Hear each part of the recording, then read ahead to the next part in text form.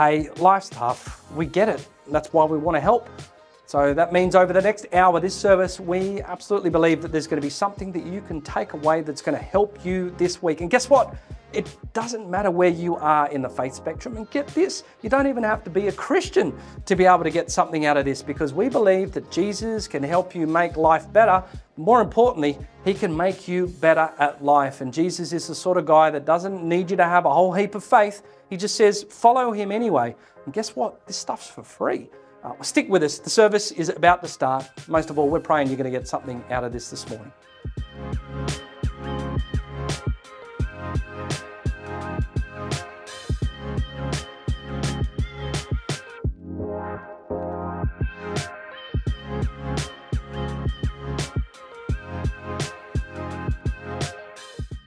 Good morning, Northside, and welcome to church. Church is a bit different this morning. As we all know, it's New Year's Eve. I hope everyone's had a great Christmas. Everyone is still vegetating from all the food that you've had over the holiday season. And maybe some of you are already getting your camp chairs out and you're already ready for the New Year's festivities. Maybe you're already over with your family, you're over with your friend's house, or maybe you're by the harbour or wherever you are in the world, getting ready for New Year's today. So it's great to be with you online today. We're going to be hearing later from Larry, who's going to be sharing. And we're just so excited for all that has been this year, all that we've gone through. And before we go anywhere else, we just want to share very, very quickly a story from one of the members of our church who has been doing a lot of work behind the scenes in one of our amazing recovery ministries in church. It's from Esther. So why don't we turn to her now as we watch the video.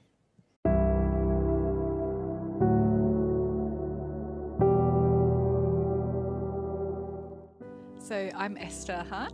I've been a member of Northside since 2013, so 10 years. And I've been leading the recovery ministries here at church, which has been a bit behind the scenes. But yeah, we're doing stuff, yep.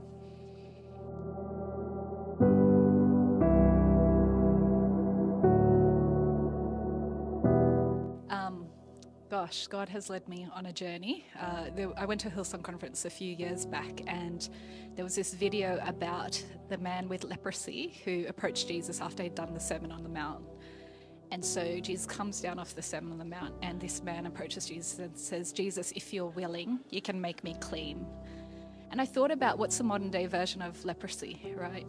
What is a disease that is so stigmatizing, that really marginalizes people, that people get discriminated against? And when people have an addiction, and it's really obvious to other people physically that they have an addiction, then they get treated like they've got leprosy.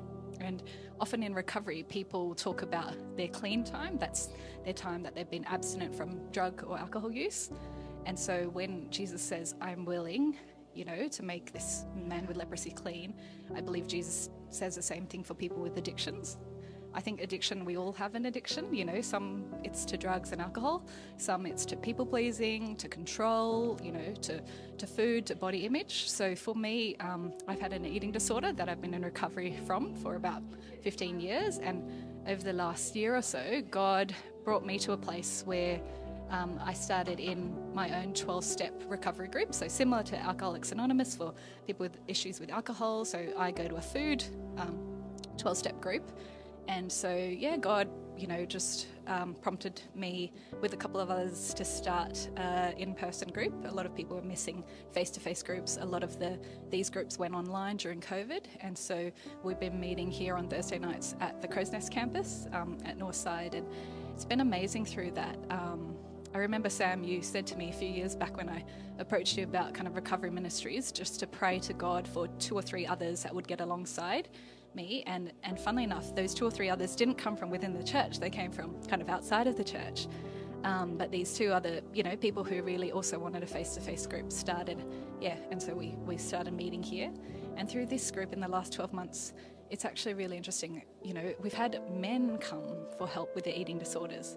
And I just think as a man, it would be so hard to get help for an eating disorder. I mean, it's hard enough for women, but I think there's an extra level of shame and stigma associated with that for men. And I've been, sponsoring a couple of these men.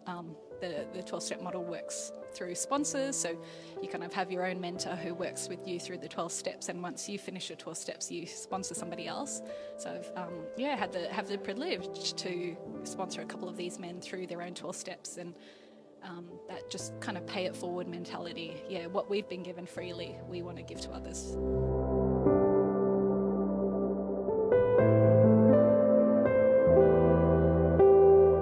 So I think with next year, what I'm looking forward to is just kind of seeing where God, would have me serve. One of the prayers that we say, is about God help, whatever your will is, for us to get out of our own way, really, and to remove any blockages. Basically, the 12 steps is a systematic way of removing any blockages to God, to our higher power. That way God can use us fully. So God, remove any of my own fears, any of my own selfishness, my own self-centeredness, any of my own people-pleasing. That would get in the way of me being useful to you, God. So I'm just really excited to see how God, is going to show up, how many more lives God is going to touch through this message, really. All the 12-step groups are really based on biblical principles, and the 12-step being kind of to spread the message to those who are still suffering from the disease, whether it be the disease of alcoholism, whether it be the disease of, food addiction and eating disorder and body image stuff. And so I'm really looking forward to, God just touching more people's lives. People get connected to God through these programs. People find their way back to God, and that excites me. Yeah.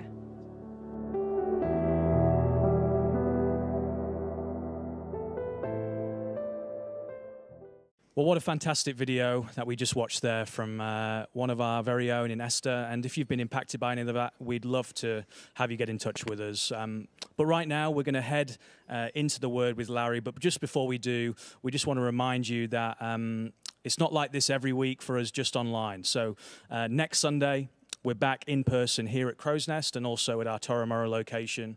And if you want to connect with us, find out how you can be a part of church, whether online or in person, you can click on the links below in the YouTube feed, and we'd love to connect with you. But right now, we're going to head over to Larry and hear the word.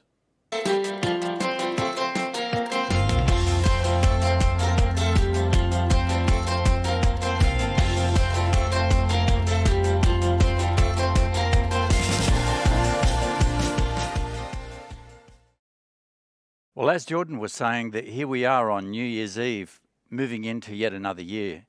My wife and I just couldn't believe that this has come around so quickly. We were saying just recently, wow, Christmas has come so quickly, and here we are pushing into a new year. We've been finishing off with our grandson who's moving into high school this year, and we've been chasing around that. Cannot believe, we remember when he first started school, and we've celebrated that, and now he's pushing off into the next stage of life. So heading off into 2024. And I think one of the things that has occurred to me is that as we step into the unknown, we take with us the well-known, and that is the person of God. I think many things as we move into this new year are unknown. I've always found that I've been a planner and a plotter, love to map things out, and often in reflection back on how the year has gone, it's not gone anything like I'd hoped, I'd even imagined, or I'd prayed. Things were different, things interrupted, things came in, and I had to change course on so many different directions. But a few things that I knew all along the way is that the Lord God was with me and helping me to navigate those changes. So I would say that as we move into 2024, I think the word unpredictable is a word that comes to me as we plan each year, as we move into things. We can lay the best plans out, but they don't always come to pass. But on certain things, we can rest. There's a story in the Bible I want to share with us today about the person of Joshua. And he was stepping into the great unknown, but he was stepping into the unknown with the well-known. He was stepping into the unknown with the person and the promises of God. Moses had been leading the people out of Egypt, and Joshua was now taking over after Moses had passed. And this is the story. I want to read it for you. It's from Joshua. I'm going to be reading from chapter 1, verses 1 through to 11. After the death of Moses, the servant of the Lord said to Joshua, the son of Nun, Moses' aide, "Moses, my servant, is dead. Now then you and all these people get ready to cross the Jordan River into the land that I am about to give them, to the Israelites. I will give you every place you set your foot. As I promised to Moses, your territory will extend from the desert in the south to Lebanon in the north, from the great river, the Euphrates, over in the east, all the Hittite country, and to the Mediterranean Sea in the west. No one will be able to stand against you all the days of your life.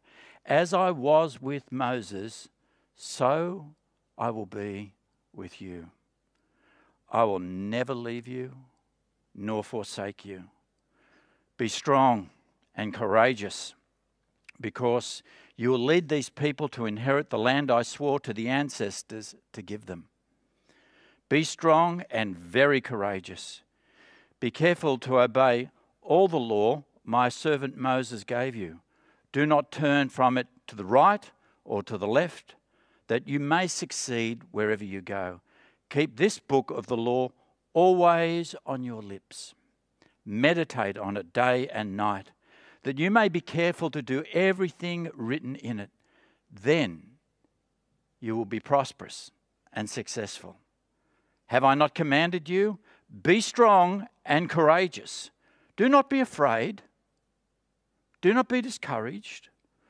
For the Lord your God will be with you wherever you go. So Joshua ordered the officers to the people, go through the camp and tell the people, get your provisions ready. 3 days from now, you will cross the Jordan, here to go in and take possession of the land your God is giving you for your own. That's an astonishing story. He'd been under Moses. He'd been Moses' aide, his 2IC. Moses had been taking the people on a journey out of Egypt through up the coastline into what is now known as Palestine. And they'd been on a journey for some 40 years. They'd been in captivity for 400 years and enslaved down in Egypt. And Moses was leading them out. Probably several 100,000 people were on this great journey. Moses got right up to the very precipice of the land, and that's where he died. For 40 years they'd been wandering around in the wilderness. And as we look at the story, we understand one thing, that they were wandering around in the wilderness for 40 years because of fear-induced disobedience. Fear-induced disobedience. When we look at how far the distance was and how one might travel on foot, we can find out that it was perhaps only about 18 months' journey in reality. If they were just to march on up, it would have taken them about 18 months. But they spent 40 years wandering around, because when it came to the crunch, when it came to lay hold and seize what God had promised to them, they were filled with fear. They'd sent out 12 spies. 10 of them said it couldn't be done. 2 of them said it could be done. I believe that in life, we can often wander around in life's wilderness for a long, long time, even years, even decades, because of fear-induced disobedience. We fail to grab hold of what God has laid before us, and therefore we just wander around. Now imagine if you were in Joshua's shoes, leading hundreds of thousands of people from one country into another country, but it wasn't theirs yet. They had to go in, they had to conquer it. They had to go in, they had rivers to cross. They had battles to win. They had cities to take. They had wars to even wage, enemies to defeat. But God had made promises to Abraham, their ancestor. and these promises were to come true. God's people in God's place, under God's rule. That's the kingdom of God. There they were, this ragtag rabble, wandering through the wilderness, an appalling track record of disobedience, and yet God was still with them. They were going in on a great adventure with God. He was with them. He was not going to forsake them or forget them. So they were eventually divided up into 12 tribes. Ultimately, about 200 years later, we read the story of King Saul and King David and King Solomon, where they took these tribes and consolidated them into a nation. And there they sat in this land, God's kingdom, if you will, God's people, in God's place, under God's proclamation and promises. A bit of a daunting task ahead of them. Friends, perhaps there's a daunting task ahead of you as you push into 2024. And I think as we look at this story and just pick out the eyes of some of the little truths that are in there, we can take enormous comfort and enormous courage in approaching this coming year, which will largely be unknown. But I would suggest to us that we move into the unknown with what is well known. And that is the person and the promises of God. Now, if you're not there yet, if you don't know the person and the promise of God, I really encourage you to contact someone in this church on this coming week. And we can help introduce you to the person and the promises of God for your life. So as we move into this year, first thing we have, of course, is the Lord. It's really important, I believe, that we need to know that God goes before us. God is already in 2024. As we move into 2024, it's new for us, but it's not new for God. God, who is outside time, the Lord of the universe, the Lord of time, He already knows 2024. And as we seek to move into that space, we do so with Him in our lives. We walk into 2024 with the Lord. So, although it's unknown for us, it's certainly known to the Lord. And the Bible says that He'll deliver us. Verse 5 says, as we read it from our scripture here, no one will be able to stand against you all the days of your life. As I was with Moses, so I will be with you. I will never leave you, and I will never forsake you. And so we look for the Lord, for Him to deliver us. Certainly throughout this year, we've, as a family, really been looking to the Lord a lot to deliver us. We've been praying about some things in our family situation, and we've been seeking the Lord for His deliverance in certain things and His intervention in certain things. And sometimes it seems like, wow, where is God in all of this? But I want to testify today that over and over and over and over again, even as we speak now, God is unfolding things and blessing people and delivering people in certain situations. You know, we need to know that He will never leave us and He will never forsake us. That's one of the great promises in my life. That verse which is quoted again in the New Testament in the book of Hebrews, I will never leave you and I will never forsake you. I want you to know that now. I want you to know as you head into 2024 that the Lord will never leave you. The Lord will never forsake you. He's there to help you through all your circumstances. He has a plan for us. And it's only as we lay our thoughts before the Lord and our lives before the Lord that we can find that plan. Here's what I tend to do, and, you know, it's a pretty common thing. Sometimes we like to plan things and then seek God's blessing. Friends, I want to say that's the opposite way that we should be approaching anything. We should be seeking the Lord first and then planning our lives and seeking His blessing. It's so important to bring the big issues and the small issues before the Lord and say, Lord, I want to pray through this. I want to live life your way. I want to know what God's plan is for my life. I believe that you can know that. If you don't know the plan of God for your life, if you don't know what God wants to have for you, I want encourage you to contact this church this week, and someone can talk to you about the person and the promises of God and what a great blessing they can be. No greater discovery could you have in 2024 if you don't know already to get to know the person of Jesus Christ. This church lives to want to help you in that space. So please contact us if you're unsure of that particular thing.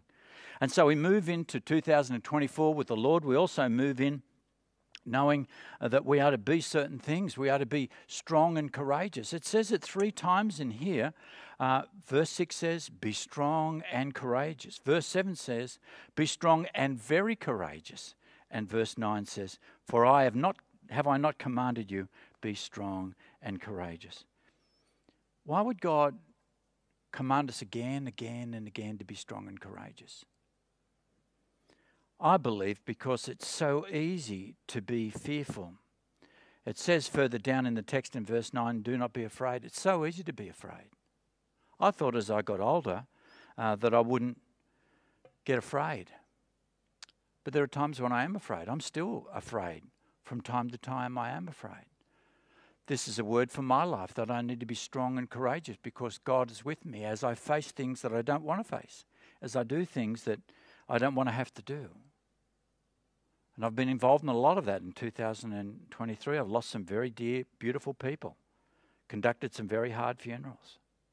I needed God's help very much. I needed to be strong and courageous, and I found it a great challenge. And we need to be guided by God's word. It says here that we are to meditate on the word of God day and night. We're to have it on our lips and in our lives, so that as we construct our lives around the word of God, that we'll have a life that's prosperous and blessed.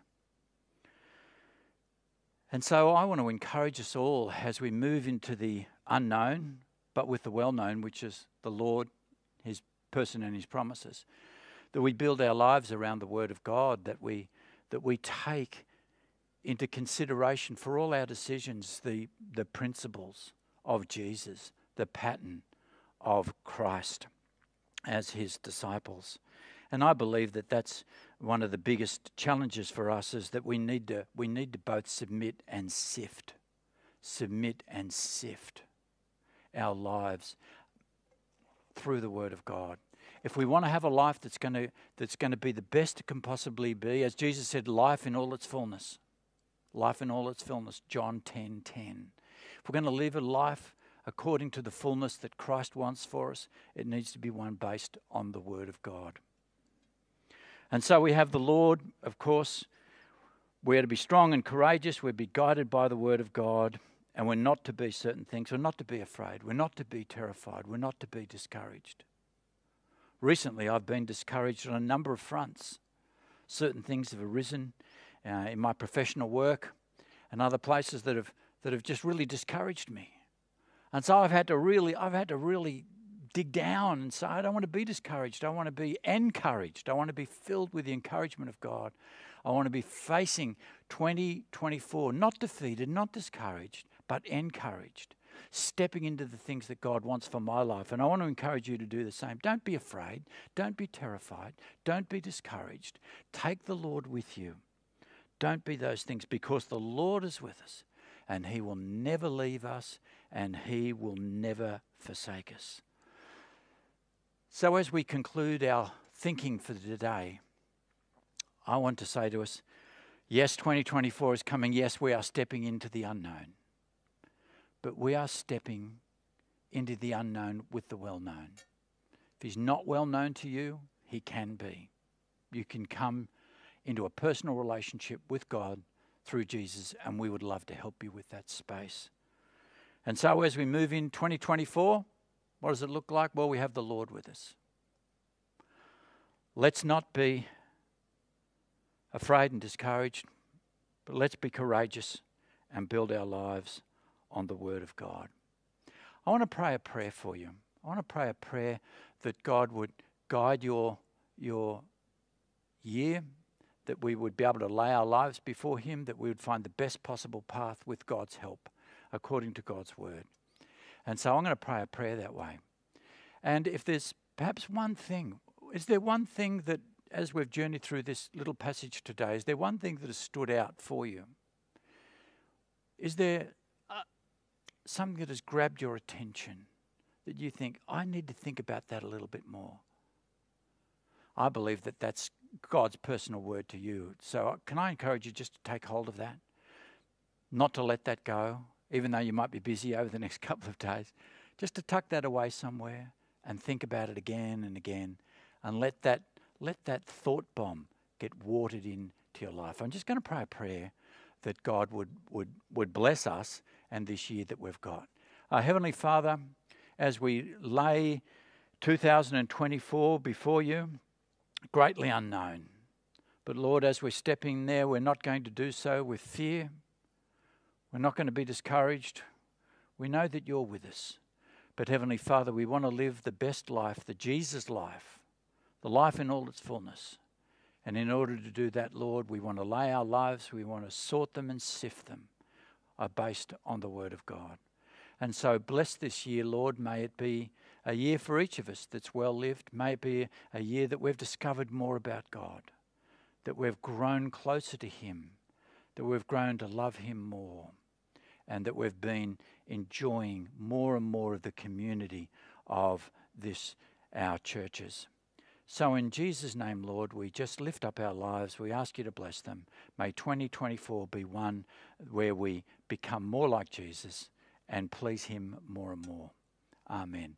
Well, God bless you. Thanks for listening to this message. And remember, next week we're here in person and at both our campuses, so we'll be seeing you then.